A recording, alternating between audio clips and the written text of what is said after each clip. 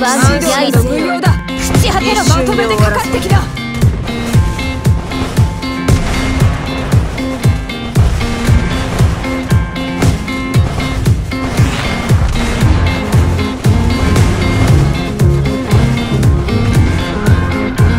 遊びはここまでだ。すべて断ち切る。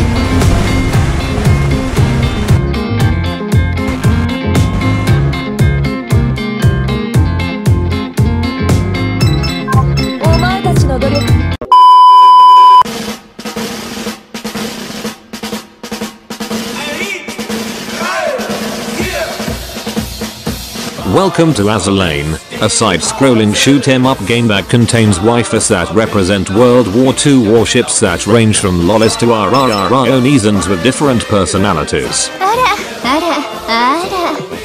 And also you can marry them. And also you can marry as much as you like. Now if you are looking for a good beginner's guide, choose this one, cause I am gonna give you helpful tips for beginners.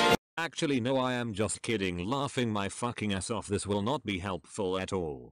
Let's begin. Now most of you know that the game has a long tutorial, but there are still some things you have to consider when playing the game. Where to use gems, where to use coins, what to do with other in-game currencies, what does this or that mean, and etc. Now tip number 1. Do not get too greedy with shipbuilding. Even if the rates are not like FGO's rates, it is highly recommended for new players to get a lot of ships, but as you go further into the game, some tend to go over the edge and actually yeet all of their cubes in because RNGesus is being a good person these days. At some points you'll end up with the desired ship or end up with annoying duplicates.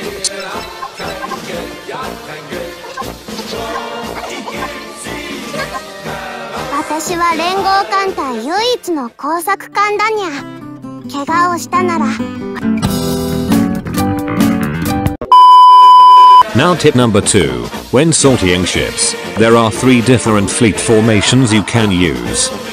Single line assault, which offers 15% increased firepower and torpedo, but decreased evasion by 10%.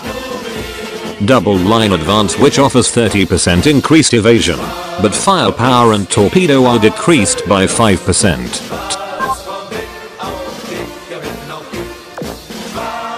Circular defense, which boosts anti-air by 20%. The most recommended out of all of them is the double line advance, but as you go through the campaign/story, World 12 has a lot of aircraft in it, and luckily that's where the circular defense comes into play. When you sortie your ships to a new map, the danger level is usually at lethal. As you clear the maps from time to time again, the threat evaluation goes down, and when it goes down, it offers damage reduction with the highest being 20%. These are the different threat levels in a map. Lethal threat evaluation is around 10 to 5, medium threat evaluation is around 5 to 2, low threat evaluation is around 2 to 1, and safe threat evaluation is obviously at 0. It is a good feature in the game and can help you decide whether or not to go full auto on the map or not. Plus, who the fuck does auto mode anyway? Each fleet node has its own difficulty. Easy difficulty, identifiable by 1 triangle, medium difficulty, identifiable by 2 triangles, and hard difficulty, identifiable by 3 triangles. These are only found within these nodes only. As the difficulty increases, the enemies may change or even increase in numbers.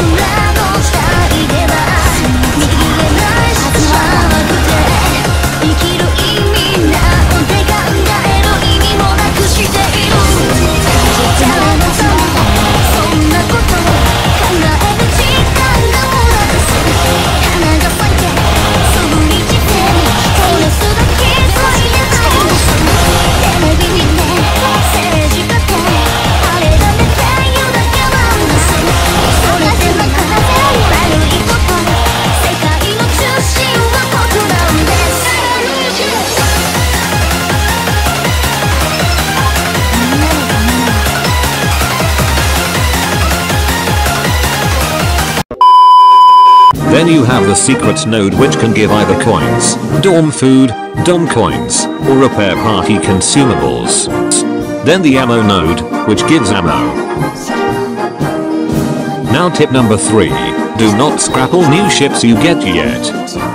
Though you may think that the ship you got is common or rare rarity, they can still be helpful in some ways. Leander, Casin, Nevada, Foxhound and others get retrofits. Same goes for rare, elite and super rare ships.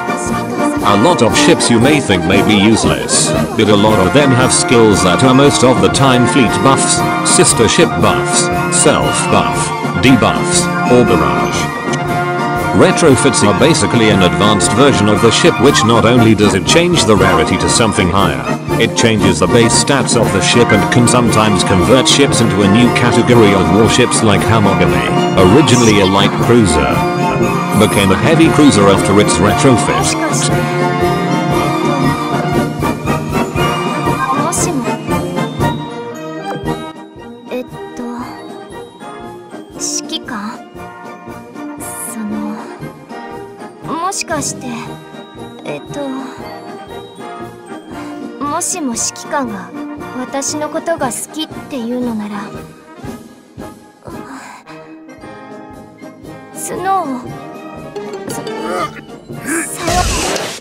Don't let your kids watch it! Now tip number 4, spend your gems the right way. Recommended things to purchase with gems are dorm space, dock space, and rings. Don't be an idiot in spending 300 gems on creating a guild that has still served no purpose until this day, or even buying items in Shiranu's shop that has items that can be purchased by gems, or buying food and furniture in dorm that are purchasable with gems. Skins on the other hand are optional unless you want your ship girl to look great in battle. It's not necessary, but you can do it if you want.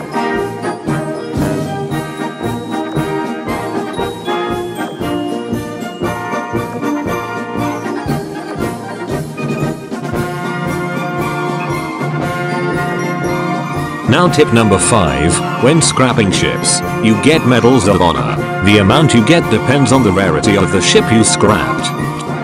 If you scrapped a rare ship, you get 1 medal of honor.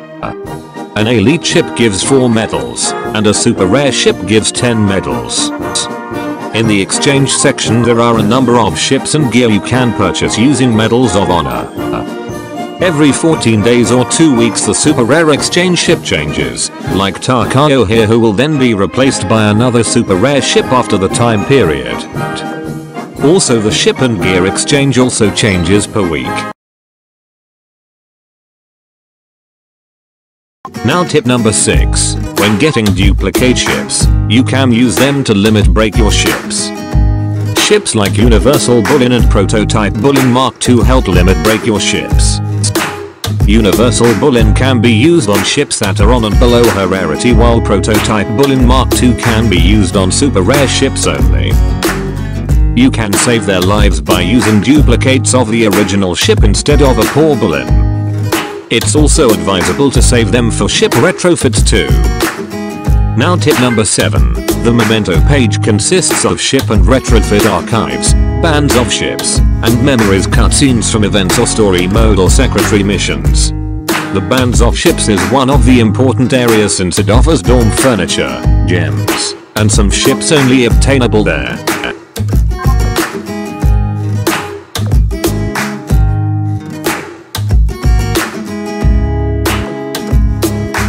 Now tip number 8.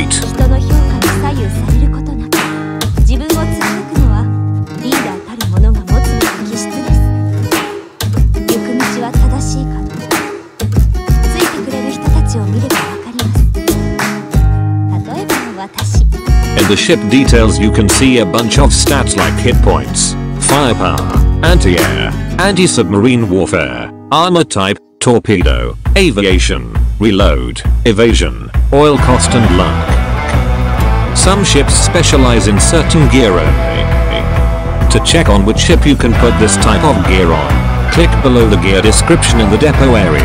Keep in mind that there may be a possibility that you run into two gears that look alike, but one can be equipped by heavy cruisers while the other can be equipped by a battleship.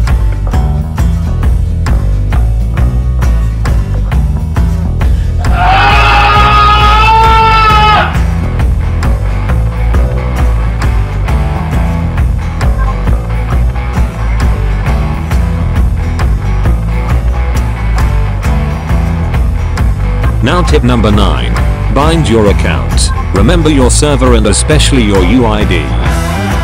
As Elaine's staff received many cases regarding lost accounts after maintenance or even after deleting the game and not playing for a long time. To bind your account, go to settings, go to account and bind your account through any of the 2 social media sites or use a Yoster account. Now tip number 10. Play PvP to get Origin South Dakota. Do hard mode to earn core data which can be used to exchange for items or tech boxes through the core item shop. Do daily challenges to earn rewards such as cognitive ships, for awakening, tech boxes, skill books, gear books, and submarine gear. Cognitive chips are similar to Limit Break, but only works for ships that are at level 100 and above. Well, what are you waiting for, Shikigants? Hopefully this video helped. I know it didn't. You decide on what and what not to do in Azur Lane. Thank you for watching this video. If there were things I didn't mention, let me know down below in the comments so I can further improve this. I'll just sit in a corner again. Well, goodbye for now and may RNGesus bless your gacha rolls. Just kidding, you fucking degenerates.